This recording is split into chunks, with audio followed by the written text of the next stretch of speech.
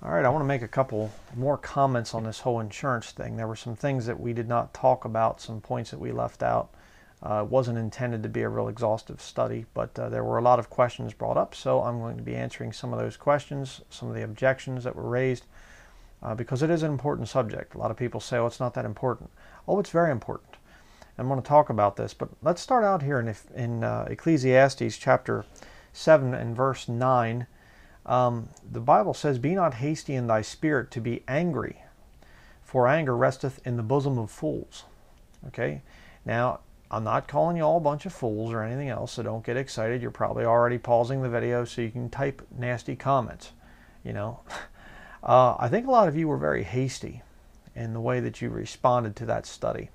I can guarantee you by a lot of the comments I saw, there was not much prayer being done on a lot of your parts, those of you who are for insurance. Pray about these things. You know, we were not making the video to say that you're not saved if you have insurance. I think there's a lot of Christians that are saved and they have insurance. That doesn't mean that insurance is right. Okay? A lot of people are doing things, a lot of saved people do a lot of things that are sinful and wrong. And I do believe that insurance is a sin. It's not a sin that will keep you from salvation, let me say that. And let me clarify another thing that was brought up in some of the comments, and that is that our stands against people in the military, our stand against people that go to Bible buildings. Well, we're talking about unrepentant people, all right? People that work for the government that are continually put through diversity training and through all the other stuff, and they can't say anything about sodomites, and they're forced, their speech is censored. Working for the federal government, you know, the Holy Spirit's going to get you out of that situation eventually. But that's why we say you have people that, you know, we knew of a situation when we were in Gasland. There was some people that we had acquaintance, you know, they were acquaintances, and this guy was like a high-ranking military official, and he's a Christian, you know, a friend of the people that we knew. And it's just kind of like, okay, you know, high-ranking military official, been in there for years and years and years, no desire to get out of it, kind of a thing, but he's a saved Bible believer. Sure, you know, when you're enforcing things like don't ask, don't tell, and all the other ungodly laws that have been passed in the military. Now, you know, I certainly believe that there are people in the military that get saved and they see the corruption, they go, whoa, I'm out of here. You know, that's fine. There are people in the Bible building system that are saved and they see the corruption there and they leave. But we're talking about people that just stay in it and stay in it and stay in it, make excuses for it and everything else, and there's no conviction. They put up with a lot of corruption. That's what we question. And again, we're not saying we question your salvation and we're condemning you, we're saying anathema and you're all damned to hell because you disagree with us or something like that. That isn't it at all. Okay? When we say people, we question their salvation, we say, here's how to get saved. All right? And it's faith in Jesus Christ. It's a true relationship with Jesus Christ. And a lot of people don't ever come to that because they aren't broken when they come for salvation. There's a whole bunch of baggage that they're just not willing to let go of. You know, they're just like, I'm not going to give up this wicked lifestyle that I have. I'm just going to say I'll hold on to, you know, I'll be a sodomite Christian. You can't do that. You cannot do that. When you go into salvation, you might not understand everything that you have to give up or whatever else. Sure. But you say, you come to the Lord, you're broken, and you say, whatever you tell me to do, I'm going to try to do it to the best of my ability. You know, there's a new life there. All right?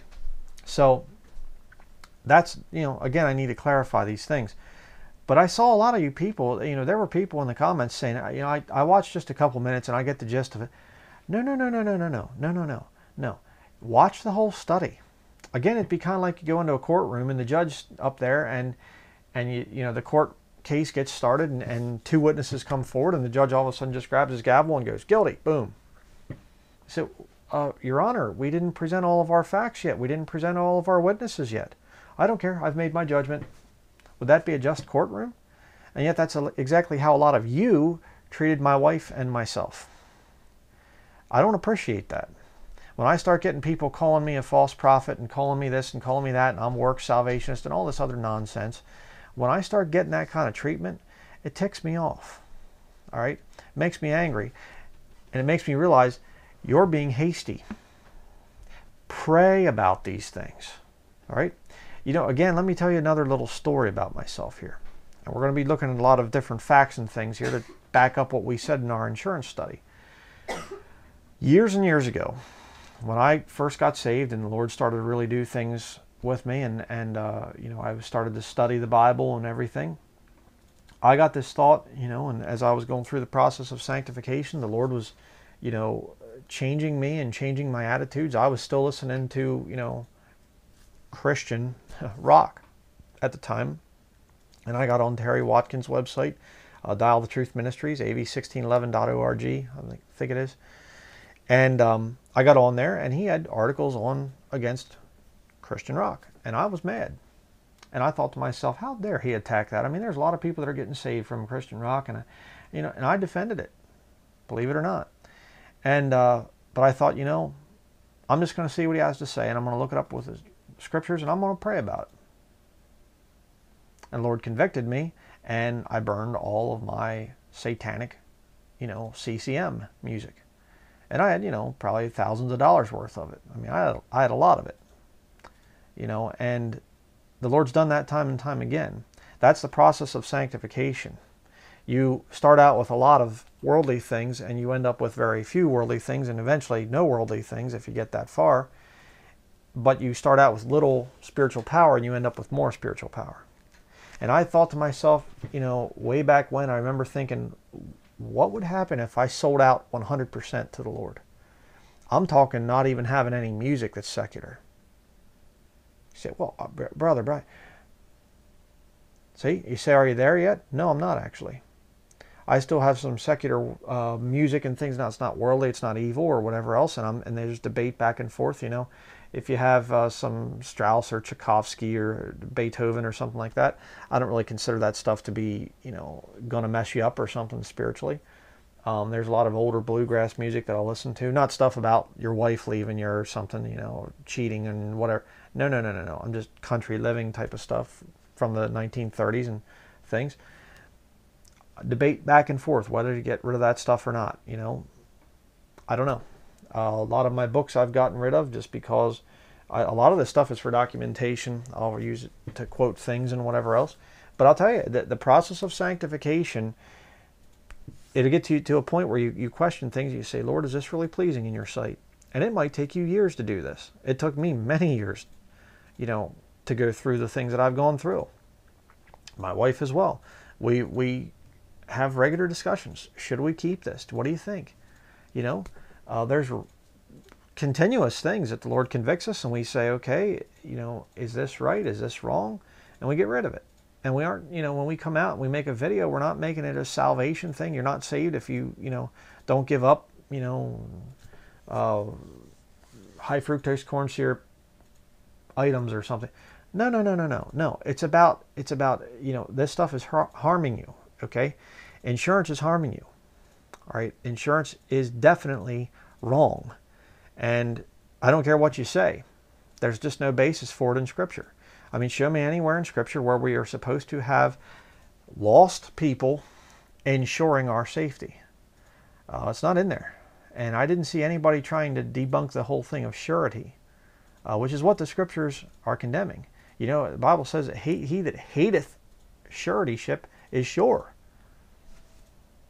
I mean, it's right there. But I'm just going to show you a couple little things here, and other reasons why I'm against insurance, why my wife and I are both against insurance. Okay, one of the big reasons, and I saw a brother brought this up, is that insurance is a huge money-making scam. Very, very big money-making scam. Let me show you an article here on the, make sure I have it on. Yep, it's on my overhead camera. Top 10 insurance companies by the metrics, investopedia.com. Let me zoom in here a little bit so we can get a better view of this.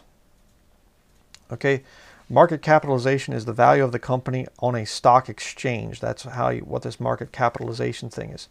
Largest public insurance companies by market capitalization. So in other words, what their stock's value is. Check this out. Non-health insurance companies. Look at the numbers. Berkshire Hathaway, $308 billion. This is what Warren Buffett big Illuminati man, New World Order goon, and this is his company. $308 billion built on people's fears. What if this happens? What if that happens? $308 billion paying into this thing. And it's not even that old. I'm going to show you where a lot of the insurance came from. Very interesting. But you can see the other ones there. American International Group, AIG, you hear of that one, $72.3 billion. And again, you know, I need to make the point. Insurance is very much like fractional reserve banking.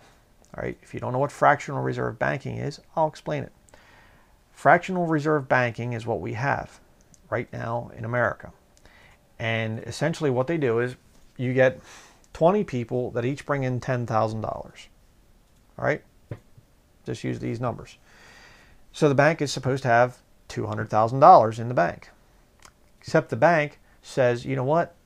We can invest that money because those 20 people aren't going to come in all at the same time and want their $10,000 again. Just boom like that. So what they do is they spend a good amount of that money. And actually that was what caused the first Great Depression. People came in, there was a run on the banks. People started to panic. They came in, they said, I want my money right away. The banks didn't have it. Why? Because they just had a fraction of it in reserves, fractional reserve banking. And so what happened is there was a run on the banks went out of money and they said, sorry, we're closed. And the people are going, wait a second, I got $10,000 in the bank. Oh, yeah, but you see, there was 3 people ahead of you that came in and all we really had was $30,000. We spent the other $170,000. Sorry about that. And what did that create? See, fractional reserve banking created the first Great Depression. And after that happened, they came out with the Glass-Steagall Act. I believe it was 2 congressmen or something, and they came out with this act limiting how much money the banks could spend. How much of your money the banks could spend. But guess what? During the Bill Clinton years, the Glass-Steagall Act was lifted. So now the banks can go back to spending as much of your money as they want to. And go in sometime and ask the banks. I haven't done this in a very, very long time, but if you are making a big purchase, go in and ask for about $5,000 or so right in there, or a little bit more. They'll have a hard time getting it together. Don't even have $5,000 in cash. There are stories of people going in saying, I need, you know, $20,000, $30,000. They can't even get it. You know why? Because the banks are spending everything. It's a big scam. And I know some smarty pants right now is writing a comment, so what do? You don't do banking too, huh? You know, yeah, sure. You know, you people get predictable after a while. It gets kind of old. But no, I do banking. Why? Bills to pay, you have to write checks and things like that. But I'm not foolish enough to think that my money is secure in banks. And of course, we don't have a whole lot of extra money. You know, we're not exactly wealthy by American standards, but what money we would have that we would want to save for rough times or whatever, it ain't going to be in the bank. What's FDIC insured? Oh yeah, they had the same kind of thing back there with the first Great Depression. Okay. They try to keep you suckered into having all your money in there, putting all your money in there. And you know, the bank that I have here in Maine is a lot better. The people are a lot friendlier and a lot less intrusive, asking questions. But the bank that I had down in Pennsylvania, they called it PNC Bank. We call it the Papist Nazi Communists or something like that. You know, we came up with lots of nice titles for it. But it's just crooked. I mean, just what are you doing? Where are you spending your money? I mean, we came to Maine the one time on a vacation, and they stopped my bank account. Came up and, you know, it was like, we got to get gas and, you know, get a motel room and things. And we were looking for land up here. And it was like, oh, sorry, sir, your card's been rejected. And I'm going, I got plenty of money in there. What are you talking about? Get back down to, you know, Pennsylvania. I went into the bank and I'm like, what in the world happened? Oh, you should have told us that you were going on a trip. And I'm like, are you kidding me? I got to tell you I'm going on a trip. I mean, that's why I advise, okay, you know, I realize people need bank accounts and stuff like that to pay your bills and whatever else. But do not keep lots of money in the bank. You're crazy. Okay? They're scamming you. They only have a small portion of that money in there.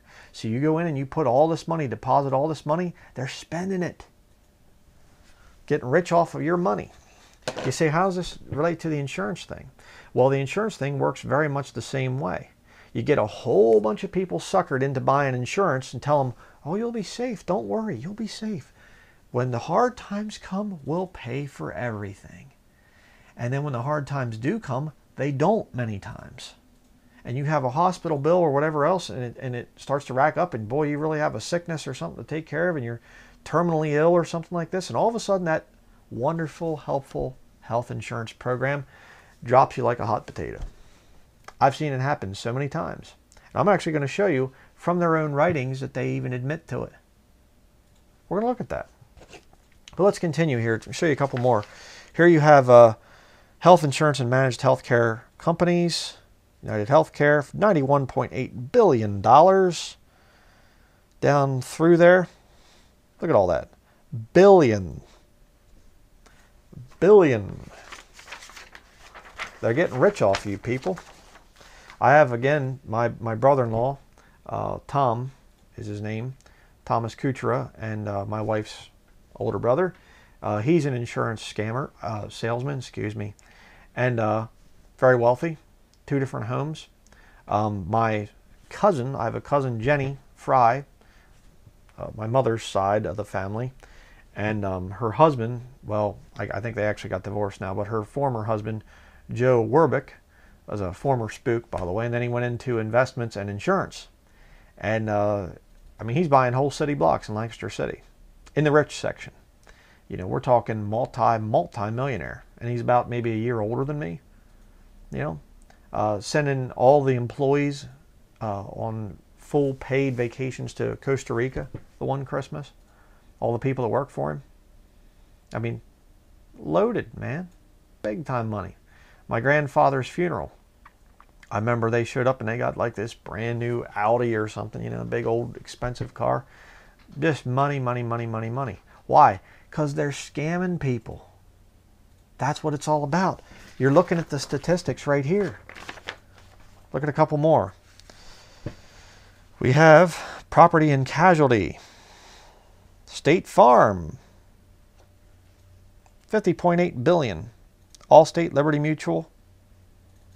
Look at that. USAA, if you're in the military there, $10.7 billion is what these people are worth.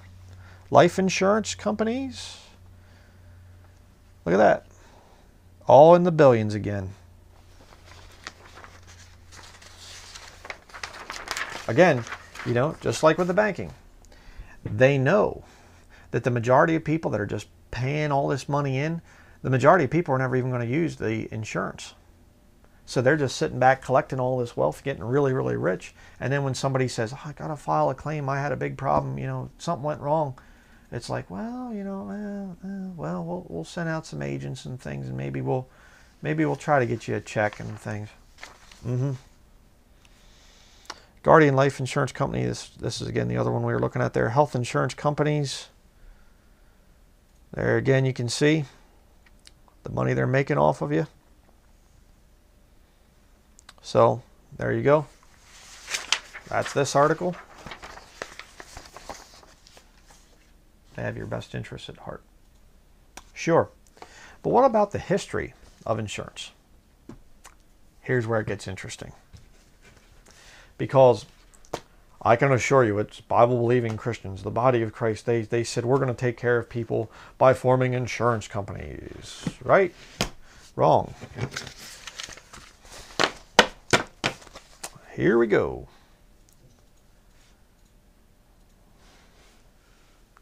You people out there that are hasty and answer matters before you hear it, get ready to start typing your nasty comments, because you're going to get some attitude flare-ups here, I'm sure. All right, we have, zoom in here, FatherMcGivney.org. Who is Father McGivney? There's the old dope, former dope. Just about every day, Catholic laymen bound in a common association gather to advance the welfare of their church and communities. Oh, isn't that so nice? These Catholic laymen are the Knights of Columbus, the legacy of Father Michael J. McGivney. Big Knights of Columbus area up here. Okay, there's a lot of them up here. Here, the dopey says, this unity of vision and purpose, the secret of the impressive growth of the church in this country. The Venerable Michael McGivney, whose vision and zeal led to the establishment of the Knights of Columbus. So the power structure, a lot of the power structure of Catholicism in this country is based upon the Knights of Columbus. How would they get their power? Probably selling, church socials and things like that, right? No, they have another way of making lots of money. You have any guesses what it might be? I mean, just, let's continue. Father McGivney, creating the Knights of Columbus to provide insurance for the protection of widows and orphans and the spiritual benefit of its members and families. Additionally, the Knights of Columbus insures the lives of more than 1.2 million men, women, and children. So, all the money that's in the insurance scam, the Knights of Columbus are the ones that, basically, some of the ones that started it here in America. I'll show you the other group that is big on the insurance thing that started it. We'll talk about that here as we continue. Father McGivney, down here, convinced that the Catholic layman had a unique role in influencing society and promoting the values found in what Pope John Paul... Well, here, focus for me. Where are we at? The second has since named the culture of life and the civilization of love. Don't you just love the way these Catholics write? It's so funny.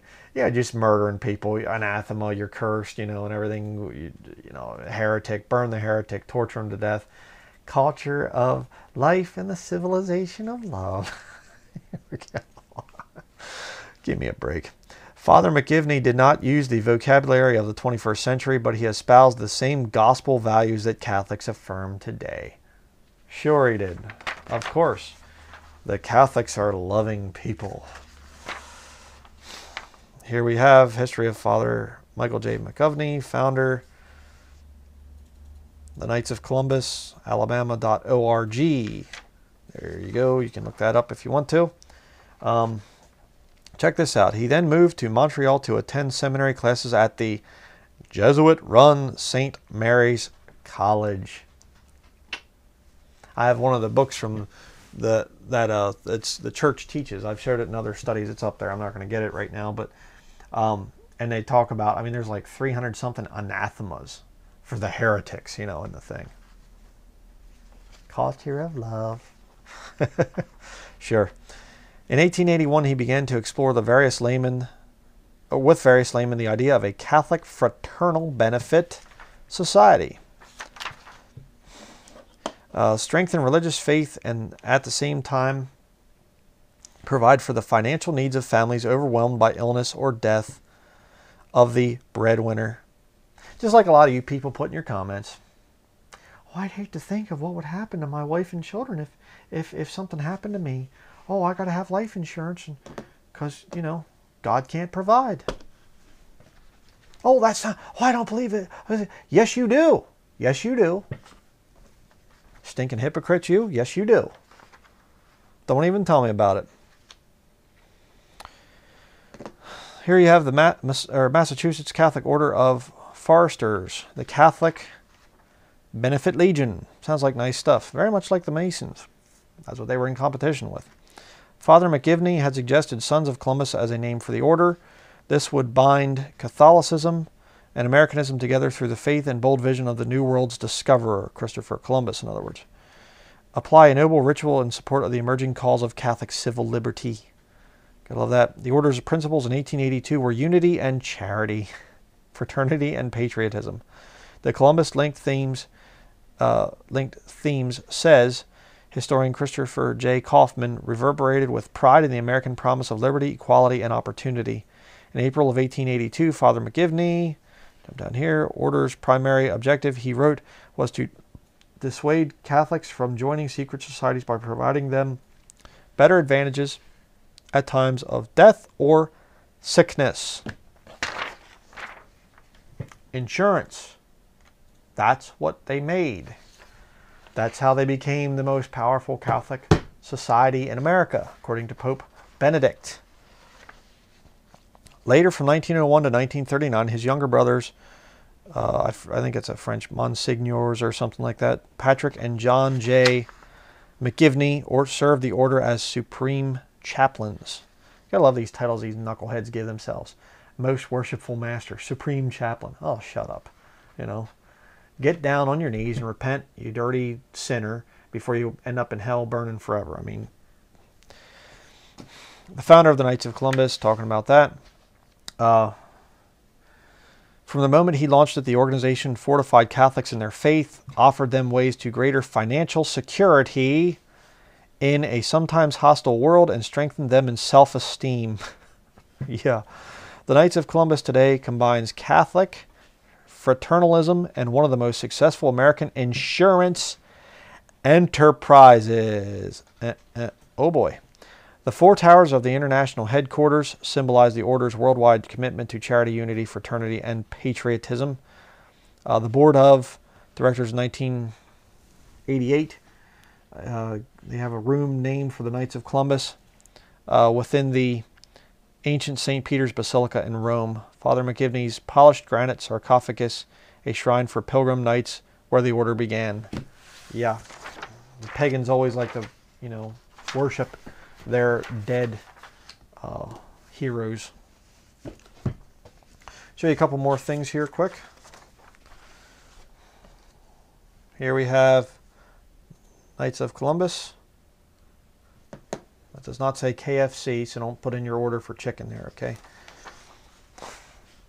But here it says, learn about us. Thanks to the efforts of Father Michael J. McGivney, the Connecticut State Legislature of March 29th, 1882 officially chartered the Knights of Columbus as a fraternal benefit society. The Knights was formed to render financial aid to members and their families. Mutual aid and assistance are offered to sick, disabled, and needy members and their families.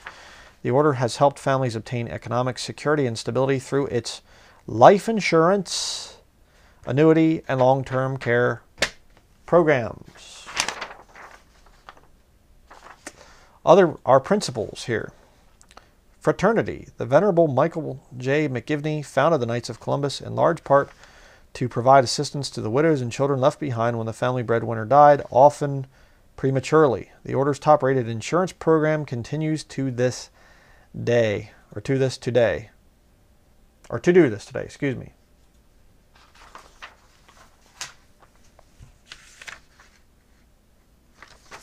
Good one. KnightsofColumbus.org. Why choose us? The Knights of Columbus is a fraternal benefit society protecting families since 1882. There is no more highly rated insurer in North America than the Knights of Columbus. AM Best has bestowed on us their highest rating, A++ Superior, for 39 consecutive years. Check this out. We are secure. Since 1882, we have been committed to protecting the financial futures of our knights and their families, paying claims and dividends to our insured members. We are stable. Our owners are our members, and we return our good fortune in the form of dividends to our policy holders. So if you're a good Catholic, you can join up with that thing there, and you can actually make a little bit of extra money there. Say, how's that work? Insurance, question and answer. What exactly are dividends? Dividends are the divisible surplus the order has left over after paying expenses and setting aside the necessary amounts to assure that future benefits are fully funded. Yeah, right.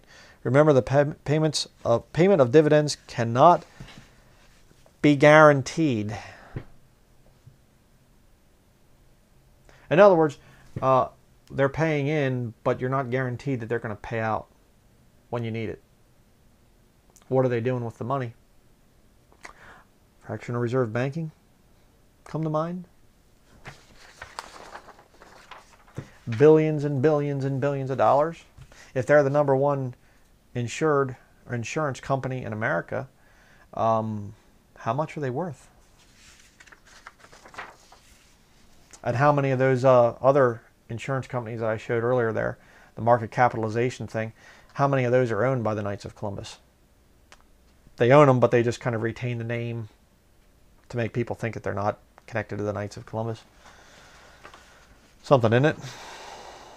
Again, you have knightsofcolumbus.org, history. There he is. He's dead and in hell now. Venerable Michael McGivney, founder of the Knights of Columbus, New Haven, Connecticut. Establishing a lay organization to unite men of Catholic faith and to provide for the families of deceased members. As a symbol that allegiance to their country did not conflict with allegiance to their faith, the organization's members took as their patron Christopher Columbus, recognized as a Catholic and celebrated as the discoverer of America. The Knights of Columbus, in 1882, officially assumed corporate status on March 29th. So yeah, they're a corporation as well. Imagine that. Next page here, 1892, the order passes laws allowing non-insurance or associate members to join. So, hey, you can get into this thing if you're not even a Catholic, I guess, apparently. 1895, the Vatican's first acknowledgement of the Knights comes when Archbishop Francisco Sotoli, apostolic delegate to the United States, writes a letter extolling the merits of this splendid Catholic organization and giving the order his apostolic blessing. 1895. How long has your insurance company been in business? No connection to the Knights of Columbus, I'm sure, though. Here we have, again, knightsofcolumbus.org. 1961 to 1978, into the mainstream. During this time, the Order's insurance program also began a period of dramatic growth. The amount of insurance in force tripled from $1 billion to $3 billion from 1960 to 1975. How about that? Very interesting. You say, well, I don't think that my insurance company came from the Knights of Columbus. I don't believe that it came from that. Let me show you another little story here that you might find rather interesting. Here we have The Character, Claims, and Practical Workings of Freemasonry by Charles G. Finney, 1869. Again, we're going way back here. Read a little story for you. Zoom in here. The irony of all ironies is that shortly following the ransacking of Mrs. Morgan's house by 3 Masons and the murder of her husband by 3 others, benevolent Freemasonry came to her financial aid. James Ganson, who was directly involved with the abduction of her husband, visited Mrs. Morgan, assuring her that Freemasonry was making arrangements for her support, that she would be well provided for, that her children would be sent to school as soon as they were old enough. Isn't that nice of them? Murdered her husband, and then they said, oh, we'll come in and help you. After Freemasonry determined how they were going to care for Mrs. Morgan and her children, they appointed Thomas McCulley to deliver the message. McCulley, you recall, was one of the 3 Masons who had bullied their way into her house, ransacking it in their attempt to find the manuscript to her husband's book. McCulley informed Mrs. Morgan that Freemasonry had raised support for her family and had provided board for them at a public tavern in the village. The tavern was the same at which her husband had been detained after his arrest. 6 months after the murder of her husband, Henry Brown of Batavia, who was Grand Commander of the Knights Templar at Leroy, New York, called on Mrs. Morgan and handed her a bag containing silver dollars that had been collected from the various lodges throughout the state. Her distress of mind and unprotected situation did not sway her to bow to their hypocritical benevolence. Without hesitation, she said, I shall accept no assistance from the Masons. But Bible-believing Christians today do.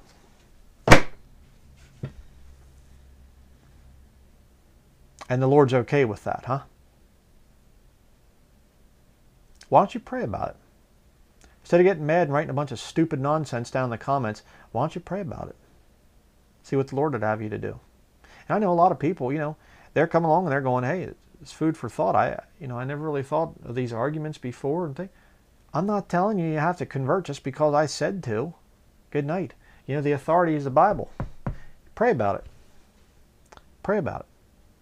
Ask the Lord, do I really want to have my insurance, myself taken care of by Masons and Knights of Columbus? And I guarantee you, there's nobody in that list that I showed you earlier, the market capitalization. There's nobody in that list that's not Masonic or Catholic.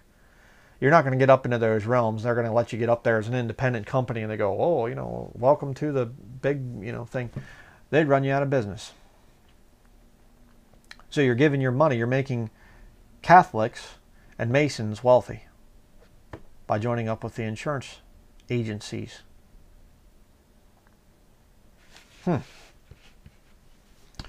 But there's another reason why I'm against insurance. And that is because I used to have it. What? Oh, you're a hypocrite. Oh, well, I had it when I was lost. Okay? And I didn't understand the situation back in those days. But you see, what the insurance did for me was it encouraged me to live an unhealthy lifestyle. You see, back when I was a young man, when I was in high school, I was working at a Strasburg Railroad. I was in cooking and things like that. I was a cook on a train, a historical train. I'd go down and I'd cook on this train. There was a dining car restaurant. I was one of the first young people to cook on that. There was also a little restaurant called the Dining Car, separate from the train. It was there at the station, and you could eat in there. And they had the typical like fast food type of foods. And I cooked there. I started out as a bus boy, then I moved to the cash registers, then I went back and I started to cook, and then they put me on the train and everything else, and so I worked there I think 5 years, on and off through my high school years. And I would work other jobs too during my high school time, cabinet making and other restaurants and things. And got out of high school, and I went to work for and they didn't provide any kind of health insurance back in those years. That was in the 1990s. And I got out of high school, and it was like the big drive, get a good job that has good health care. You got to get health care, health coverage and all this stuff. You got to have a good insurance program. That's worth more than, high hourly rate. So I went out and I worked at a place called Susquehanna Sante Boat Works in Willow Street. And I think that they've gone belly up since then, but the management there was just terrible. But anyways, I went to work there, and at the time I was into extreme sports. I was like Mr. Motorcycle, fast motorcycle guy, ATVs, dirt bikes, fast cars, fast trucks, whatever else, anything with speed, adrenaline junkie, kind of deal. And I lived very, very dangerously. And I drank, I think, about a case of Dr. Pepper every week there. I was drinking a gallon at a time, just about every day or every other day, a gallon of iced tea, Turkey Hill iced tea down there. Really, really bad stuff. I mean, just like corn syrup with a hint of tea, it's bad. And I just unhealthy. I mean, this place, this factory I worked in, it was lined with asbestos. I mean, we were using all these toxic chemicals. I ended up, my appendix burst because it was just so toxic in there. I mean, it was a bad situation. And my appendix burst, and I went to the hospital. And I was, I got health insurance and all this other stuff. And, you say, well, why did you, so then the insurance was there for you. Well, the insurance was there for me because, you see, I could have cared less how I was living. Now that I don't have insurance, and I ended up leaving there about 1996. I left there about 2 years after working there, 96, 97, right in there. And I haven't had health insurance since then. And what has happened is it has forced me to live a more careful life. You see, back when I had my health insurance, I just kind of was like, I'm like a machine, basically. I can put whatever chemicals into my body I want. I can drive or ride motorcycles as fast as I want. And I did 175 miles an hour the one time on my street bike. It was a Ninja ZX11, which was the fastest thing out there in the 1990s before the Suzuki Hayabusa came out, but another story. And it was built, had all kinds of motor work done to it and whatever else, and it was very, very fast, capable of well over 200 miles an hour. And I was doing this on the road and not some closed circuit, street bike racing track. And I would make it a habit, I would always do 150 miles an hour when I was out riding my bike. I mean, I was crazy. Why? I had health insurance. I could live recklessly because, hey, if something bad happens to me, I'll just get patched up. They'll scrape me off the road, take me to the hospital, and I'll just get, if I can, as long as I can get my little, my card out, my health card out, or they can dig it out of my wallet, it'll be all covered. No problem. So it encouraged me to live unhealthy. But now that I have no health insurance, now that we have no health insurance, now I have to think about it. Now I have to be more careful. You see, and I mentioned the same thing about the thing of vehicle insurance. People say you have to have car insurance. I understand that. But you don't have to have full coverage. You see? You understand? Okay? If I get into an accident, if I'm careless and I drive stupid behind the wheel, I'm speeding or doing some kind of dumb thing, and I wreck one of my vehicles, it's my loss. But if you have full coverage insurance, well, hey, it can be covered if of course they pay out. So see, the philosophy's all wrong. It's totally wrong. When you have no health insurance, you have to force yourself to say, okay, I need to take care of myself. It's not about, you just kind of live and you're sick all the time and you just kind of wander through life and you're just sickly in it. No. I live healthier now. After wrecking my life, after wrecking my health for years, mostly through the years of me being in my 20s, even after I was, left and I didn't have health insurance, I still wasn't living very carefully because I didn't understand a lot of healthy living things. But now, since I've been saved, since the Lord's brought me into ministry, since the Lord brought my wife into my life, we're, constantly, watching what we eat and everything else. Why? There's no insurance there. But we have assurance that the Lord's going to take care of us. And the Lord does. I mean, the Lord protects us. He's protected us so many times, it's amazing. We truly get to see His miraculous power in our lives. But when you have insurance, the Lord's pushed out. And again, how dare you say such things? I experienced it. Don't even tell me about it. I mean, and something else that's also pretty bad about this whole thing? Not only when you are putting your money into these multi-billion-dollar Catholic and Masonic organizations, when you're putting billions, well, not you, but, when you're putting money into it and they're amassing billions of dollars in wealth, you know what else you're doing? You are also providing the funding for other people to live unhealthy.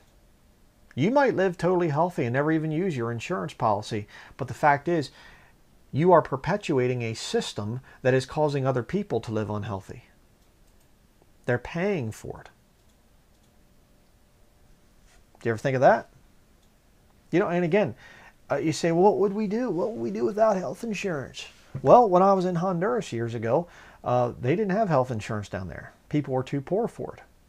So hospitals worked on a cash basis. And the missionaries that we were staying with down there, they actually went to, I think it was Tegucigalpa, the city down there.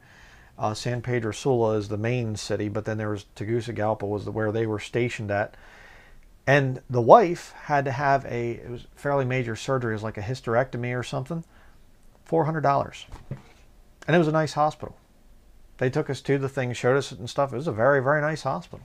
Very modern and everything else. $400. This would have been, probably late 1990s. Probably about 98, 99, somewhere in there. $400. And again, you go into the hospital. I remember when I went in and they had my appendectomy thing. I remember it was like ridiculous. They'd come in and they'd say, "Are you in pain?" And I'd be like, I was like half out of it, and I'm like, "Yeah." And they'd give me morphine. I didn't even know what it was at the time. And I'll say more about morphine some other time. It's bad stuff. But they give me this morphine thing, and I remember I got the health insurance bill thing at the end, and what they pay for it, $7,500 for those shots. Just a couple shots of morphine, $7,500. You say I have a headache, and they say, oh, here's an aspirin. You get the bill, it's like $150 for an aspirin or something, one aspirin. See, it's out of hand. It's all a big money-making scam. Why are Christians part of it? I have to ask you that. Why are you part of this? Why are you going along with it? Why can't you rely on God to take care of you? Why can't you work out your own health? Do you ever think about that? Give you another little story here. If you are familiar with this ministry, you know that I struggle majorly with headaches. And I'm talking bad headaches. Migraine, the worst. I mean, I get sick. I'm half delirious when I get a headache and things like that. Now, what would happen if I had health insurance? I'd go to the doctor. Doctor, I got a really bad headache. He'd say, well, let me check your blood pressure. Oh, it's a little bit elevated. And I do check my own blood pressure. I have the equipment to do that. I monitor my own health. And, but I go to the doctor. Oh, I got it, I have high blood pressure, slightly high blood pressure. The doctor says, I'm going to give you a prescription. I come back in, that's not helping. Well, let me up your prescription. Well, maybe I can give you, and I say, but I feel nauseous now too. Well, I can give you another prescription for that, to bring that nausea down. And away you go. You see? You're being treated like your chemicals. You know why I was having headaches, a lot of my headaches? And, I'm still working on this whole thing, First of all, my body's been detoxing from, almost 30 years of being destroyed through the wrong kind of food. Really bad stuff. Now we have a whole food / raw food diet that we eat. It's just, I'm in better health now than I've ever been, just in a couple short years. And herbal remedies and things like that, I mean, it's amazing. You can literally destroy your health for years and years and years, and you'll see a dramatic improvement when you start to eat right. And of course, prayer is a major thing. Don't want to get ahead of myself here, but prayer is very important. But you'll see this thing of your life changing. And so I've been experimenting with things, and a lot of you have written some really helpful advice, and you say, well, take some baking soda and water, and I've tried that, and it works sometimes if I can catch it early enough. Other times, if the headache goes too far, it doesn't work. Pumpkin seeds, raw pumpkin seeds that are non-salted, also very helpful for headaches. I'm starting now a new thing in my diet of green tea, black tea, and feverfew. Drinking that on a daily basis, and not heated up either. I mean, just like brewed with the sun, I mean, just a little bit of heat from sunlight. And, it'll get nice and dark and everything else too. I'd put a gallon of, in a glass jar, gallon of purified water, and, I go off on all this stuff. But the point is, I'm trying things. It's experimentation. You try this and you try that, and it's like, well, this doesn't work and that doesn't work, and well, let's try this and let's try that. But we had this type of salt that was this Himalayan type of salt, and got it locally here, and that stuff was giving me headaches. Now, see, if I had told a doctor, they'd have said, well, you're high blood pressure, you can't have salt. You have to cut salt completely out of your diet. That wasn't it at all. It was just the wrong kind of salt. So I started to use like a gray type of a sea salt. I'm fine. No headaches. See, what's my point? My point is it's experimentation. You try new things. You have a child that has an earache, you say, okay, first of all, let's pray about this. You get down, you pray, and then you say, all right, let's look into natural health cures for earaches. What might be the problem? Are you eating fast food? Here's a thought. Are you living in sin? I once did. Back as a lost man, I was living in all kinds of sin. Again, different times I had to go to the hospital when I did not have an insurance. Accidents I had, it was a direct result of my sin. I was messing around with different things that I shouldn't have been messing around with, and that sin, God corrected me. You see? I mean, what are the different things there? You start to work those things out. You say, okay, well, I'm not really messing around with sin, and I haven't, we cut out fast food, and we cut out soda, pop, whatever you want to call it there. We cut that out. We cut out this. We cut out that, and we're eating better now and whatever else. That right there is going to improve your health dramatically. But then you start to say, okay, let's do some research. What do you do if you have a hard time sleeping at night? Well, this herb here, that herb there. Let's try this. Let's try that. What about headaches? What about, constant fever? What about digestion problems? What about this? What about that? Research. Research. And you start to get control of your body. You start to get control of your health. You don't need health insurance. Okay? You really don't need health insurance. And again, people, oh, well, but the government forces it. Again, it's a real good thing that Christians are not going to go into the time of Jacob's trouble, because a lot of Christians would take the mark of the beast, because it's going to be government forced. He's going to cause all, both small and great, rich and poor, free and bond, to receive a mark. And there'd be a lot of people, a lot of Christians would be like, well, but I got to provide for my family, and I got to do this and that. I mean, what kind of a legacy are we going to be leaving for people that go into the time of Jacob's trouble? Those saints that go into that time. I remember so-and-so, yeah, I guess they were saved. They went up in this, whatever thing happened, and yeah, they were nice people, and they had insurance policies, and they had this, and they had that, and everything. And, again, the point was raised in the study, and that is, it's a great stumbling block to the lost, and a lot of people got offended by that, and, oh, why would you say a thing like that? Because you're no different than the lost world. Hey, we have faith. I believe by faith that God can protect me as long as my insurance premiums are paid up. What? But let me show you a little New Testament thing here. I did not put this in the other study. The book of Job. What do you do with the book of Job if you believe in insurance policies? No insurance. God totally allows him to be wiped out, completely wiped out. I mean, health failing and, family wiped out and everything else, and God restores it all. What do you do with that? You believe in insurance. You're big, I believe God can use insurance. Why write the book of Job? Let me show you a little New Testament thing here. 2 Corinthians chapter 12, verse 7. And lest I should be exalted above measure through the abundance of the revelations, there was given to me a thorn in the flesh, the messenger of Satan to buffet me, lest I should be exalted above measure. For this thing I besought the insurance company. Oh, I'm sorry. I besought the Lord thrice, that it might depart from me. And he said unto me, my grace is sufficient for thee, for my strength is made perfect in weakness. Unless you have insurance, because then you can get rid of weakness. You just go to the hospital anytime you have weakness. Get it worked out. Get your little prescription for the drugs, and then everything gets happy. Right? Most gladly, therefore, will I rather glory in my infirmities, that the power of Christ may rest upon me. Do you want Christ's power? And again, another little thing in the comments, you should be preaching the gospel. You should be preaching the gospel. I find it so ironic that people tell me I should be preaching the gospel, not wasting my time on secondary issues. You're wasting your time posting comments. Isn't that kind of hypocrisy? I mean, come on.